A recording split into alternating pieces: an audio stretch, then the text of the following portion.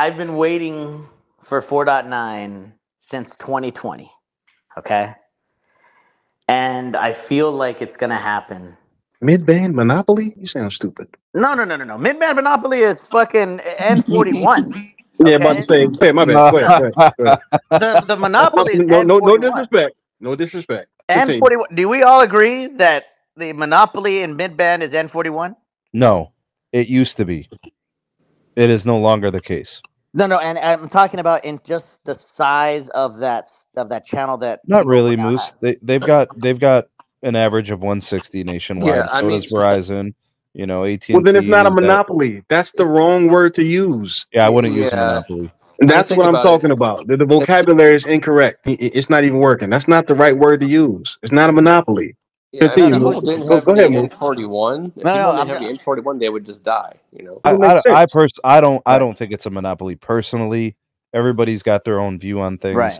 I'm just saying, to me, I'm on the outside looking in. I'm counting the bandwidth. I think T-Mobile's advantage is also in their PCS holdings. You know, they have two companies worth of PCS. Right.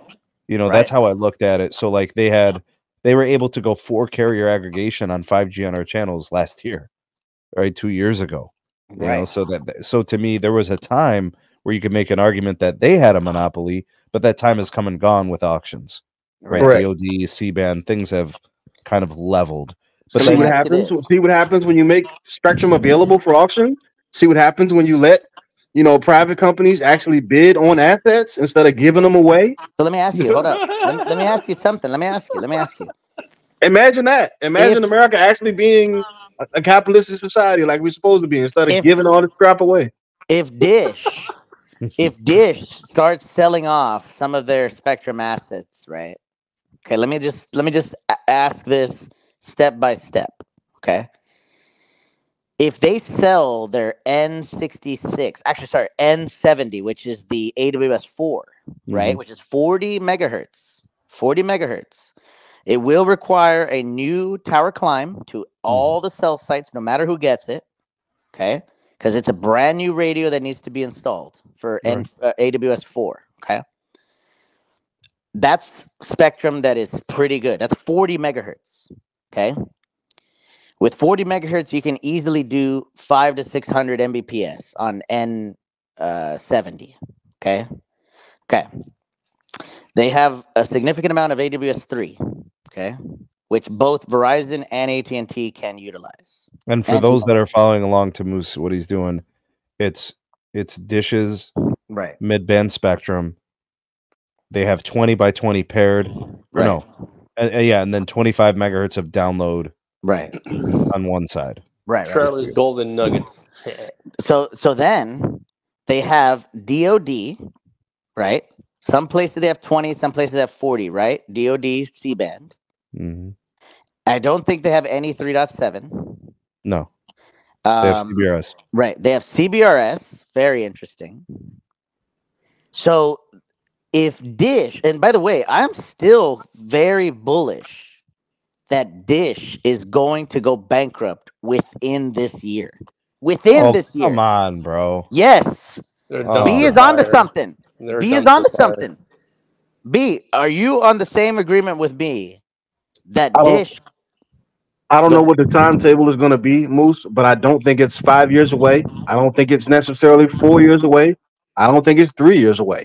I don't know if it's going to be by the end of this year, but it is soon. And I'm not sure if there's some data out there that I don't know about that makes people think they've got a fighter's chance to take this thing longer.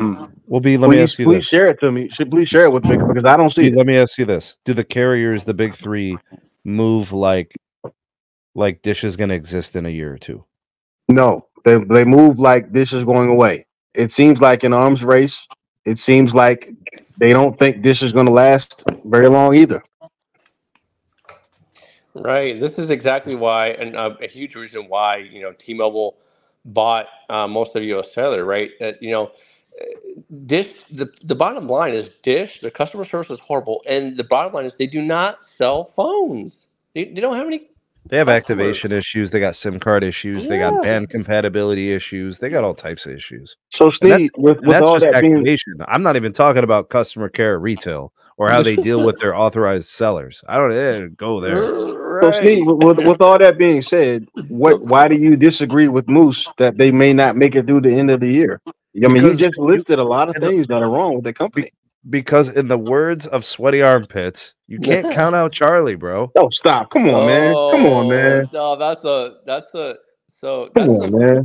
That's a ploy. That's actually a bold-faced lie. The only reason why he said that, only reason why he said that is to get them to be number 4. If he would have said something like, "Oh, Charlie sucks and ain't gonna make it," you know what's funny, Zero Cool? You know what's funny? That's the same guy who put his freaking knee on their neck every chance he got when it came to 600 megahertz, and when it came to the towers, and when it came to the retail, and when it came to the to the buying of the 800. That's the same guy who literally had his knee on their neck. Yeah, and he wouldn't even pay them for the 600 during the pandemic. Right. The only reason why he was temporarily rooting for Charlie was to get the spring. And then you got the big stag talking about, yeah, we're interested in Dish. He slipped up. The three are in cahoots to see Dish fail so they can grab the spectrum. That's why. That is their game. That's their game. They don't give two. But Dish's spectrum is valuable, man. Of course it is. That's why Steve said that, to get the deal to go through, to buy the spectrum later at piecemeal. That's the only reason. You prop up a carrier to make them personally, I think AT&T is in the catbird seat to land anything from Dish. Exactly. Why would they do? Why would they be? I think they take Charlie's cards. I think it's the DoD piece. Yep. I think it's the AWS piece. Yep. I think it's the partnership piece, the existence of them together, the 10-year deal that they have with an extension of 2 years as an option. They have a relationship. And I'm not saying that doesn't mean like Verizon could get involved or T-Mobile can get involved. I'm just looking at, like, if anybody has a healthy relationship with Charlie, it's Stanky. This Stank has a dartboard with Charlie's face on it. Okay, so how? Why? How's that? What? Charlie Ergen is the majority shareholder of Echostar. Okay.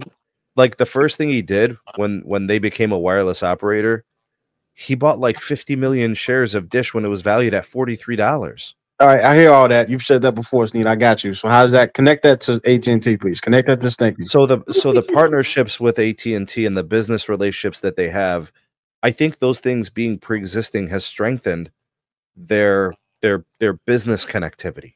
Okay, so can you elaborate on their business relationship? How are they connected right now? AT&T was the one who decided to give them a better wholesale rate on the gigs of data than T-Mobile. Okay, what else? Anything else other than that? And I think the spectrum aligns. I think the DoD is you already have radios up for AT&T. Mm-hmm. I think the AWS piece, right? You're in the same bands, and the only thing I could say that doesn't work is the 600. I think T-Mobile wants in on that. And that's kind of how I think things are looking. I don't. That's why I said AT&T might be in the catbird seat. Is just looking at the compatibility of the two companies. And remember the DirecTV piece. Like Charlie still wants that fucking merger. It's crazy. He still wants that Dish Network and DirecTV deal to happen. That's the only thing because he realized that, and he's been trying since 2012. Yeah, that's the only thing that's going to save him. That's it, bro. It's over a decade, and he's still trying to get that shit. That's because that's the one thing he's good at. He's gonna die trying to get that deal closed. Of course. And that's AT&T owned 70%. So I'm seeing you see. Do you kind of understand my position now? Why I think they're kind of in the catbird seat? What other spectrum assets do they have in midband? They've got cbrs. Okay. Does Verizon have that? They do. Okay. What else? They have millimeter wave. They've got. Does Verizon have that? They do. Okay. What else? They've got some 700. Okay. Does Verizon have that? They do. Okay. What else? Verizon's not going to go for Dish. I mean, Verizon also deploys AWS too, so I mean, there's something there for that to be said. Gotcha. So if they don't buy Dish altogether, do they have the ability to buy the portions of Dish that they want? For example, the same thing that T-Mobile did. They bought Sure. the portions of US Cellular that they wanted.